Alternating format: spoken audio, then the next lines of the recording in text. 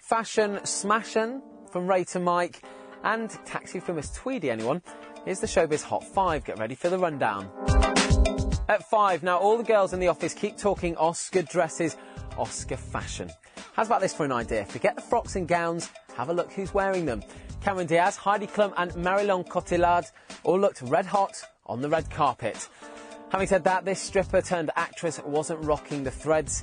Diablo Cody used to get naked for a living, now she writes. But to be fair, at least she had clothes on in the first place.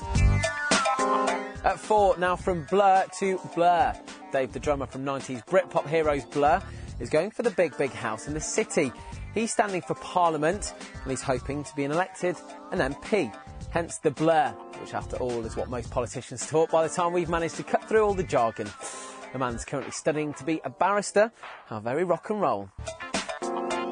At 3, how about this for packing a punch? Jamie Foxx is set to play the role of Mike Tyson in an upcoming biopic of the boxer's life. I mean, he was pretty damn good in Ray, so he's going to be pretty good in this, I'd imagine. Just going to have to do a Will Smith, hit the gym, eat the beef, and beef up the biceps. I'm thinking it's going to be a knockout. At 2 now, she may have gone away from the Brits empty-handed, but it looks like R&B star Rihanna's bagged something else. The tasty singer with the catchiest tune in the last 10 years was named the cultural ambassador in her home country of Barbados. To top it off, she was even given a plot of land in an exclusive part of the island. She did attend, of course, with her good friend Chris Brown. Say no more.